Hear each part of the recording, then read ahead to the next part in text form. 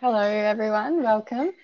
Welcome to the webinar for Our Oceans and COVID-19 in conjunction with eOceans. So just letting you guys know, all the participants, this is going to be run as an open conversation, so feel free to chime in at any time if you want to ask questions. So now we're just going to introduce the team that will be speaking about the project today. So Ben is one of our PIs in Western Australia, and I'll let him fill you guys in a bit about himself. Thank you. I'm Ben. I work at the University of Western Australia in Albany. My research interests are basically changes in marine communities over space and time and environmental gradients, also any potential human impacts on marine communities. And yeah, I like to play in the ocean in my spare time. So that's how I'm linked towards this project. Thanks.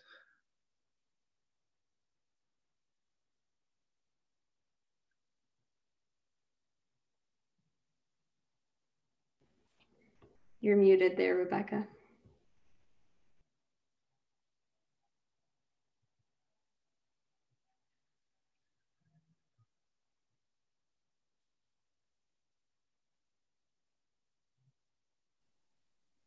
Can you unmute her, Ronnie? No, okay. Thanks. All right, my name is Rebecca Bateman, and I'm one of the PIs for Western Australia as well. I'm an independent researcher, and I also work as an ecotourism guide on the whale shark boats up in the northwest of Australia. My project Fin Focus looks at shark and ray sightings using citizen science in the northwest in the Ningaloo region. And in my spare time, I love to go snorkeling and diving and surfing and go out boating as well. So yeah, I've got a strong interest in the project because although my project looks at wildlife observations, it doesn't really factor in so much a broad selection of wildlife, marine wildlife, and it also doesn't really look at human activities. So this project really ties in everything together, which is really interesting to me.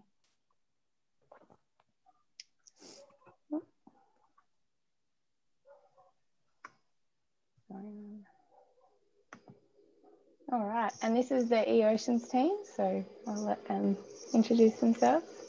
Hi everyone, I'm Christine Wardpage. I'm the founder of eOceans and the lead scientist, and Ronnie is also on the call. You'll hear from her later. I'm interested, so I'm a marine researcher, and I've been studying and crowdsourcing data on the oceans since the early 2000s. And so I'm interested in this project for a number of reasons. One is I've developed a mobile app that we're going to use to track human activities, the value of the oceans, and ocean observations, including wildlife and anthropogenic issues, using this platform, and also leading the global Our Ocean and COVID-19 project, which brings together all the different countries and tries to look at a global picture. Next slide, please. So eOceans was founded with the belief that, that the ocean can be more exciting and valuable if we make faster and more collaborative discoveries together. So eOceans is the platform to make that happen. And the way that it works is every observation, when you go to the ocean, every observation you make is a small piece of a much bigger puzzle. So the oceans are highly dynamic, variable through space and through time. So when you go to the ocean and you see a clean beach, or you see a busy beach, or you see a turtle or a shark, all those observations together we stitch all those observations together to get a more complete local, regional, national, and global picture. Thank you. Thank you.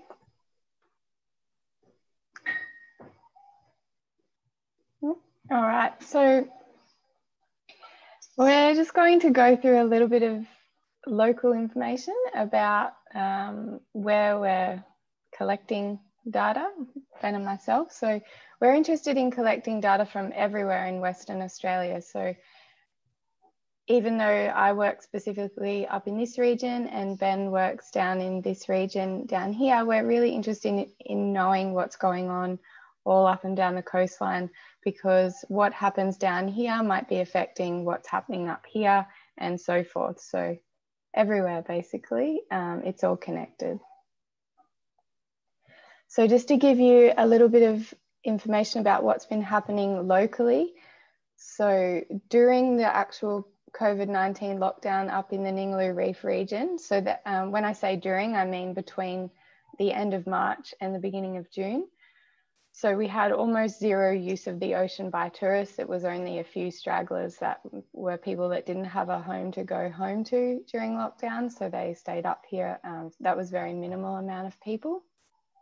Some of the beaches you can see here were just absolutely deserted, and that's unheard of at that time of the year. April is one of our busiest months, and yeah, there was just no one around. So but there was a potential increase in recreational use of the ocean by locals. So it's hard to measure that exactly. Well, but it kind of appeared that way because we had a lot of people out on boats, not together. We weren't allowed to have more than our household group together out on a boat, but we had a lot of people out on boats, a lot of people spearfishing, a lot of people diving, exploring, because they weren't working and they had the time to get out and about and enjoy the ocean in lots of different ways. And there were no tourism boats operating, so everything shut down completely. And there was also reduced industry with regards to oil and gas in the region, although I believe there was some industry still running, but it was really minimal. And at that time, the wildlife appeared as usual. So when I say usual for Ningaloo Reef, I mean extraordinarily usual.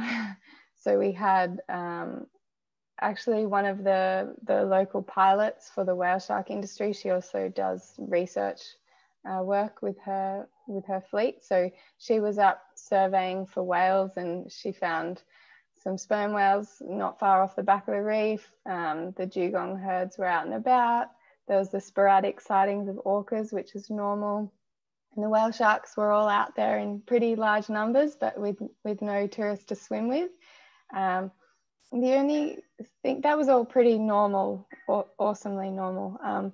But the only thing that was a little bit potentially not so normal was this green sawfish that was spotted on the very near shore area to Turquoise Bay, which is normally at that time one of the most packed beaches up here. And it was only in a few meters of water right off where the main snorkel drift site is. So that potentially might not have been there if the beach was packed, but it's hard to say. Everything's possible here. And then after the lockdown lifted and we were able to get out and about and people were able to come and use the area again, we had a real increase in use of the ocean by tourists. And I don't have the exact numbers, but the Shire apparently did record thousands more visitors than we normally experience. And it was definitely visible. The boat ramp areas were packed. The trailer lines were all the way back down the road. All the beaches were packed everywhere. Some car parks and beaches that I've never even seen people at were full, and I couldn't even get a park in there. So a lot of people snorkeling, a lot of people surfing, a lot of people out fishing. And then at the same time as that, most tourism operators were at full capacity, and it's only just slowed down recently. So yeah, also the locals continued to use the ocean recreationally. I have a feeling some of them are still not working at full capacity, possibly by choice. It's hard to say. We do have government welfare assistance here in Australia, so I think a lot of people are a bit slow to get back into work, perhaps. It's hard to say, but possibly. And industry recommenced. So the oil and gas industries and the mining is all at full capacity again, as far as I'm aware. And this article here, a journalist has written recently, just sort of explaining the slogan of WA tourism, which is wander out yonder. They've called it squander out yonder. And it's basically explaining that there's a high level of tourism and not necessarily all the tourists that come here are behaving so well, but they're just sort of explaining that, yeah, there's a whole lot of potential repercussions with regards to the environment and the community coming from an increase in visitation since COVID lockdown has been lifted. And at this time, the wildlife observations are still fairly typical. So just as amazing as always, turtle nesting and mating season is in full swing. The manta aggregation is back in the Gulf, which is normal for this time. Still getting the sporadic sightings of orcas. The humpback whale migration is just coming to a close, which is normal for this time. Whale sharks have done their recent surge again, which is normal for this time as well, and still getting random amazing sightings like these pygmy blue whales. So everything extraordinarily normal. The effects on my project specifically, during the lockdown period, I saw a huge increase in recreational submissions, so which showed to me that it sort of suggested to me that people are now having the time to get out there and enjoy the ocean and having the time to submit their sightings of sharks and rays to me. And this little graph down here just shows my recreational database was a pretty small part of my research before.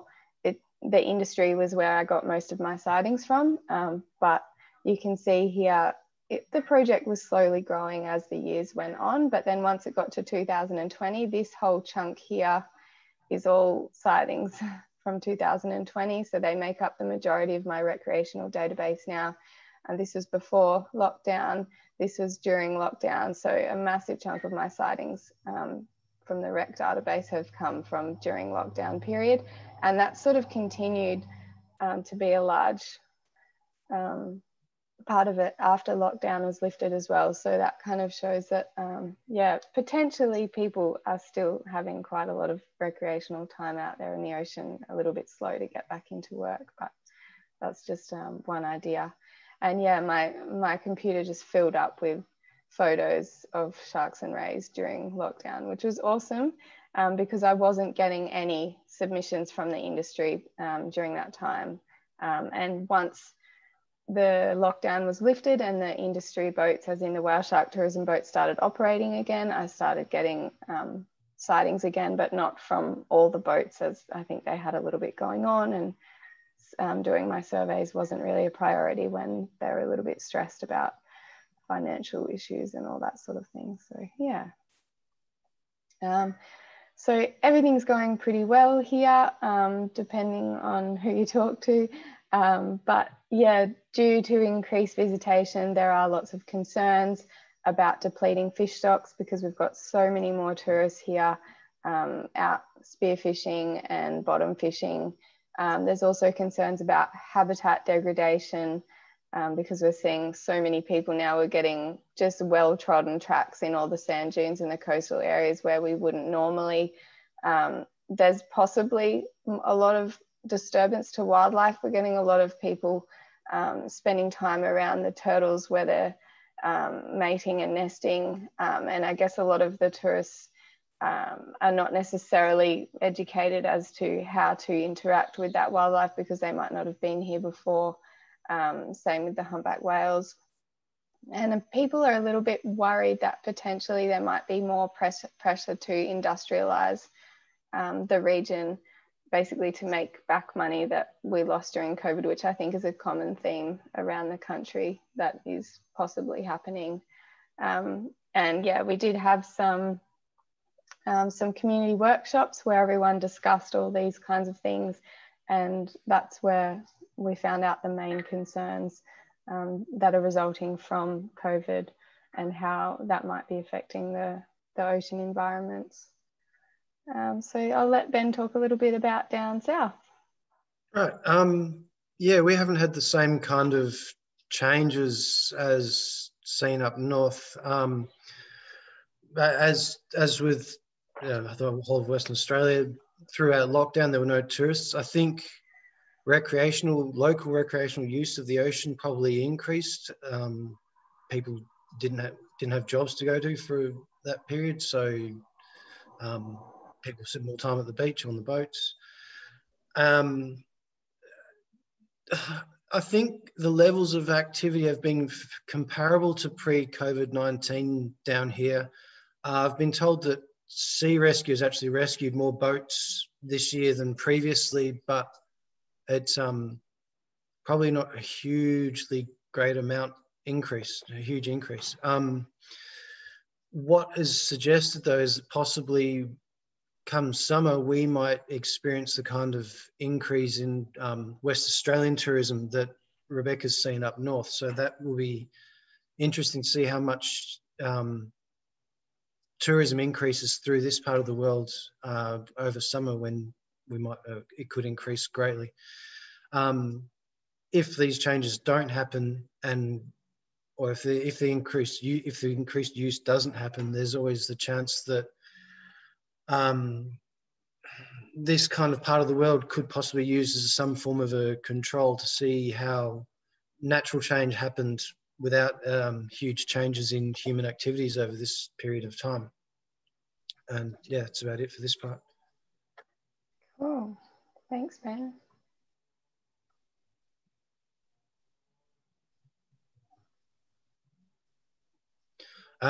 Here's areas throughout the world where existing related projects to the eOceans project have been in the 20 countries around the world where they've been performed. This is a kind of what we're hoping to get through the eOceans project, but on a daily, regular basis, this kind of information coming through.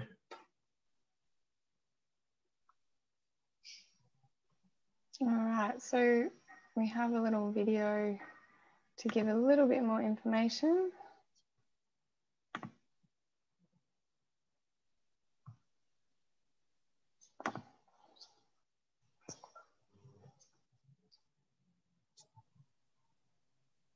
I'm volume. not hearing that, Rebecca. Sorry? I'm not hearing anything from Oh, you. really?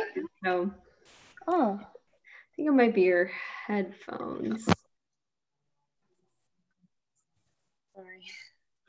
The ocean economy is valued at $1.5 trillion per year, providing essential products and services to 1 billion people. Many threats, like plastic pollution, ship collisions, and overfishing, have significant costs. On the other hand, there is ample opportunity to celebrate.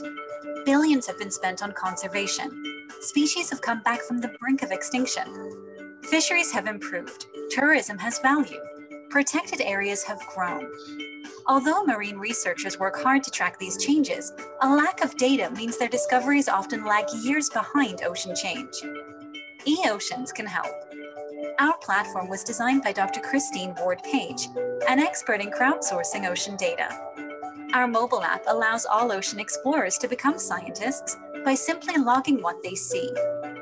Our analytical tools provide researchers with real-time insights to monitor oceans by species, areas, and issues. Through our community feature, explorers follow how their data are being used to answer complex questions. eOceans is on a mission to help communities and researchers make real-time discoveries to celebrate success, or to mitigate and adapt to change on timescales that keep pace with business, society, and ocean change. Contact eOceans to get a team started in your community today. For the oceans, for us.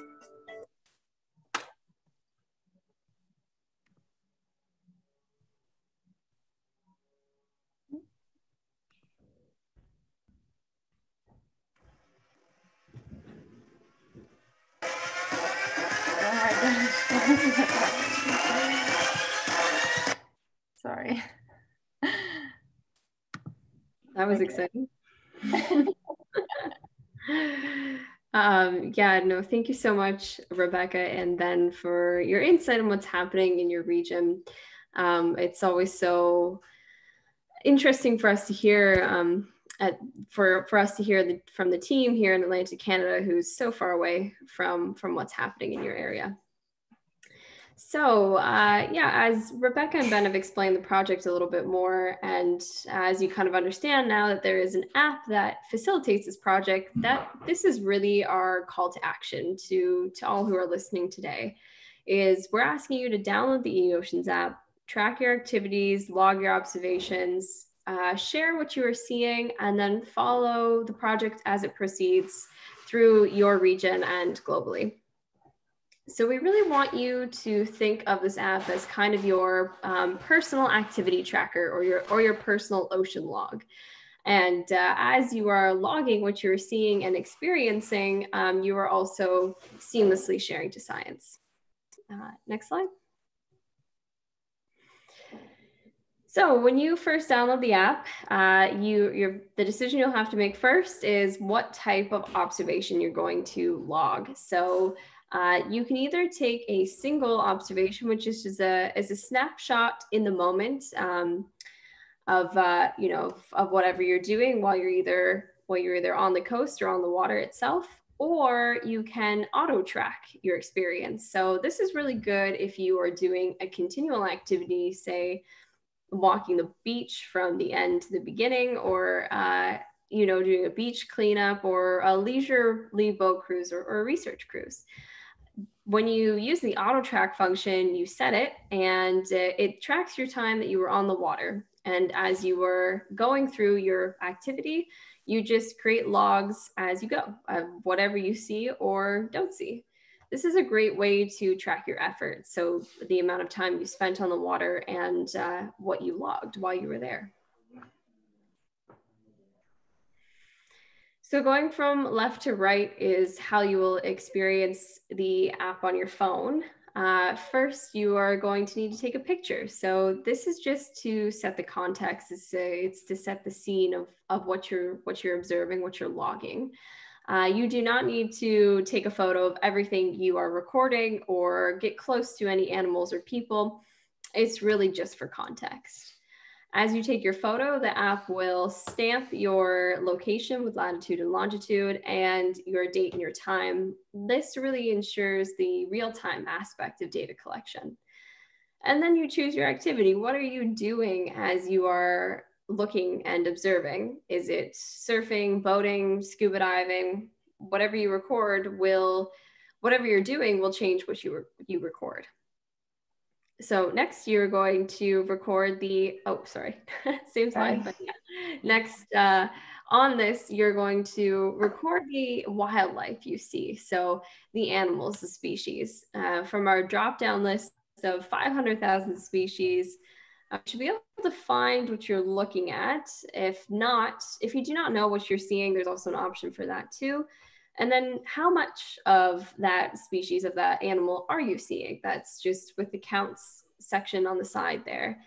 And if you're not seeing any wildlife, that is equally as important and just as a valid log. So if that's the case, you just hit the skip button and it brings you to the next part, which is recording the human observations. And that is just as important for this project, and we believe as for the eOceans platform as a whole, is how are humans interacting with the ocean in the area that you're observing? So this can be, are you seeing 10 surfers, a kayaker, another fishing boat, or human generated pollution such as noise or plastic pollution? One thing that we're noticing a lot during this time is disposable masks and gloves. So this is where you would record that, and also the counts of what you are seeing. But same thing applies to the wildlife. If you are just seeing a beautiful, clean and pristine beach with nobody around, it's still a valid log to take. All right, and next. So on the final stage of logging your observation, you are going to have a chance to provide even more context by how your logs are interacting with each other. So perhaps you recorded a whale and perhaps you recorded some fishing gear. But what was actually happening is that it was a whale entanglement. So the fishing gear was pollution or ghost gear. This in the notes section is where you would alert us to that. So you would use hashtag whale entanglement or hashtag turtle entanglement, whatever it be. It's to showcase how your logs are interacting with each other to provide more context. And then you just verify what you're seeing, make sure you counted correctly and that you chose the correct species or what have you, and then save. And there you go. You have your first log to the eOceans platform. Woohoo. Yeah, woohoo. So after that, we hope that you continue to follow what's happening in your region with our community channel. So this is a feature that's coming very soon, but you will be able to see other people's contributions in your region and follow along with teams that you choose. So with your mobile application also comes a dashboard that you can access via your browser or a web application. So here in your dashboard, you can see all of your previous logs and edit them. This will also be a space to eventually be able to upload photos that you might have taken with a different device other than your phone, say an underwater camera. You could retroactively add those to your logs that you took in the moment. And this is also the place for you to see the global effort of the eOceans project. So on your mobile app, you're most likely just going to be seeing the regional effort, but here you get to explore and see how everybody else in the world is contributing to this. And if you are a scientist or somebody who would like to analyze your own data, your own observations, we'll also be offering an upgrade feature where you can download your own data for your analysis purposes. Next, great. So one very important point to make about the data on eOceans is that the data that you collect is your own. Only you and the teams you choose to share it with are those who know the specifics, like your GPS location. This is not an open source platform. We do this specifically to protect species and special places.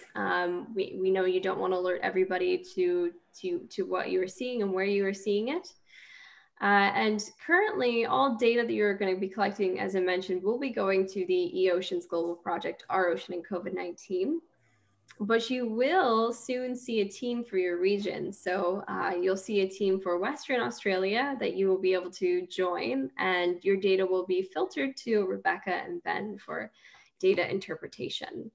And we hope that as the platform grows in popularity, more teams join. So more teams who have separate and important research questions of their own, aside from our bigger project, can join and collect data from you as well. And then if you, as an individual, see a team that you really align with, you manually join and your data gets filtered to them as well.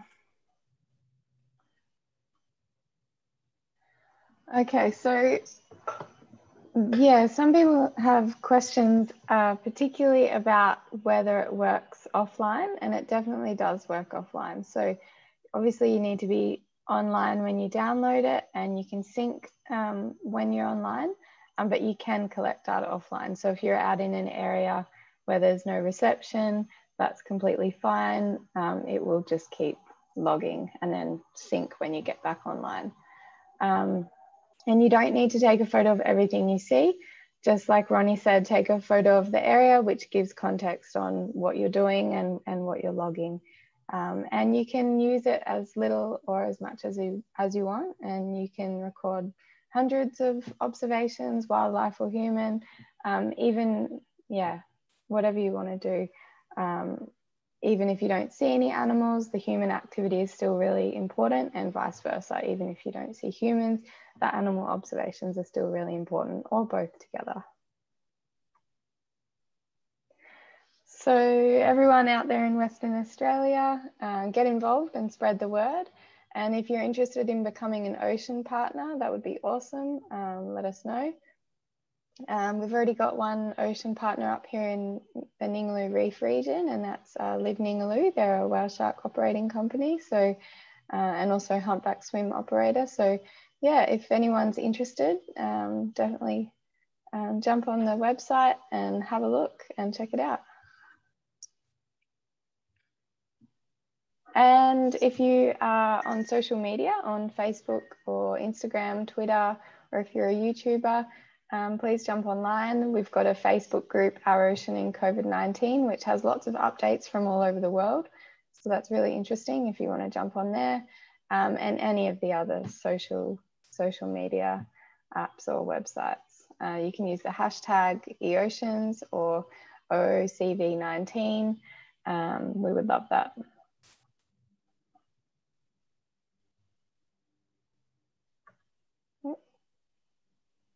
Thanks. That was great. Thank you both. Thank you all. I had a couple of just like comments after going through all the other, some of the other regions of the world. I found it interesting. One is the difference in open. So when here in Nova Scotia, when we closed businesses, everyone fled to the oceans, but there's not enough access to the ocean. The number of people the density was too high that they actually had to close the beaches because there's such a small spaces for people to access them. So they had to close those even for quite a long time. So even just the access to beaches is different all around the world. In response to human confinement. Yeah. That is really interesting. That's what where my parents live in Queensland, they did close the beach for a while, and when they opened it back up, they had all the people from the city coming to the beach and completely violating the social distancing requirements. So then they made a new rule in those beaches where you could only use that beach or park there if you lived within like a kilometre or two of the beach, because it was just out of control. And so they had all sorts of rules and they kept changing as it evolved. Right. And then if you add in heat waves, it's very hard like to keep, I think it was in the Netherlands where, it's a heat wave also, and you have a small coastline. So you're trying to get out to it, like a lot of people are trying to use the coast just to cool down. So it became a very tricky thing. The other thing, I had a question about where the tourists came from, Rebecca. So when you talked about the tourists, are they local tourists? Are they coming from another part of Australia? All over Western Australia. So Western it was Australia, only, okay. So it was mostly people from WA, although a lot of people were stuck in WA, right, that couldn't get back to their home states, or they'd sold we get a lot of travelers over here that sell their house or rent their house out and just move into like an RV or a camping type setup, and then they don't really have anywhere. So we also had a lot of backpackers that have been stuck in Australia and decided to stay in Australia, probably because it's not so bad, I guess.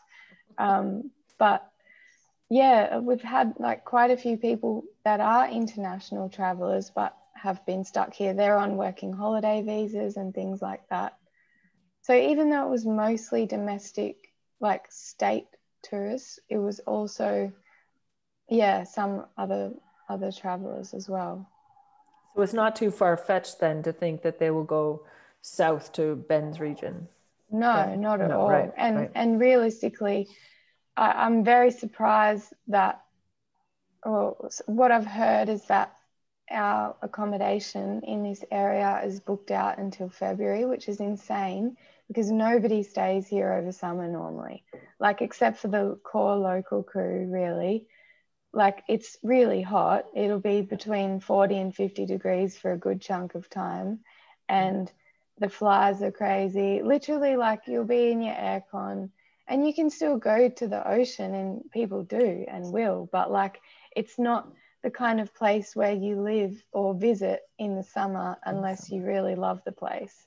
Right. So it's kind of, yeah, it's surprising for me to hear that people are booking holidays here in Christmas and over summer. It's like, I don't know if they know. I was thinking they probably don't know. Yeah, I think they know. just don't know. Yeah. And because a lot of the people that we're getting traveling here, they're not the kind of people who have been interested in coming here before, but now they're like, oh, where can I go? So then they're looking at all the options. But they're still Western Australian, right? Yeah, like they're still local. Yeah, okay. Yeah, they're still local, but they've never, we're 13 hours drive from Perth. Right. Okay, right. So it's a long way. And Broome further up north, that's probably like 20 something hours drive from Perth. So it's not the kind of place people come to if they're not super interested in the natural world or camping, because it's desert, it's remote, there's no Woolworths or Coles supermarkets, there's, it's a different kind of place, and it's not cheap. It's not cheap to come here. Normally they could jump on a $100 one-way flight to Bali and then $100 back on a sale, price, and which is pretty common. So it sounds wonderful to me. yeah, maybe but not the heat. No. Yeah, it's just really, it's expensive comparatively speaking. Like you can fly from Perth to Thailand or Indonesia or Singapore or Malaysia for so much cheaper. So they normally go to places like that. To come up here, you're going to spend a lot of money on fuel or a lot on flights, because the flights aren't cheap, accommodation's not cheap, food isn't cheap, everything's quite expensive up here. So they don't have an option right now but to go to places like this, I suppose, and they've been escaping the cold, and it's normal for them to escape the cold up here, but not in this amount of people, like with this. Yeah. So in other places on the east coast of Australia, they were talking about a massive increase in citizen science.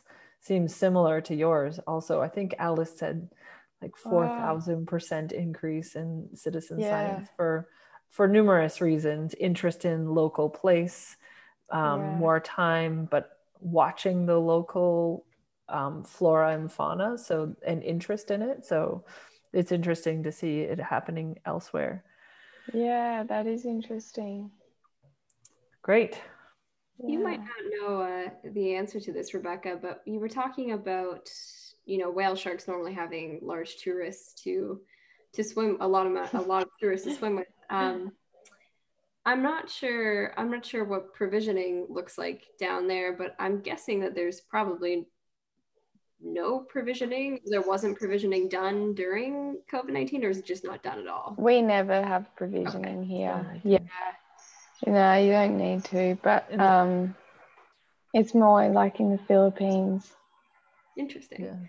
Yeah, because I was just thinking, like, no tourists, there's no need to do that. But if there's nothing, if it wasn't happening, there'd be no difference. Yeah. It would be interesting. The right person to speak to about, because that is an interesting point. Whether the provisioning is still happening in the places like in the Philippines and Indonesia. Gonzo, Gonzo, who works for La Mave in the Philippines, he would be the one to speak to see if the provisioning is still happening. I'm guessing maybe they are, just to keep them around. I'm not really sure. Is it the same in Ben? Is it the same there? There's no provisioning in the south, is there? And what about fisheries, Ben? In what sense? Is anything changed with fisheries? Are there fisheries still operating as usual, or has there been any? They would have slowed down through the lockdown time of things, but we don't have the kind of restrictions they do in the rest of the world, so even the rest of Australia. But they fairly much be back up and running, back to normal. And that's the lobster fishery, mostly. That's the main one here. I mean, like I said before, there's other smaller ones. They'd all be operating again. Okay, great. Thank you so much. The prawning industry here has still been going, just business as usual. Okay. Yeah. Great. It's so helpful to hear about this.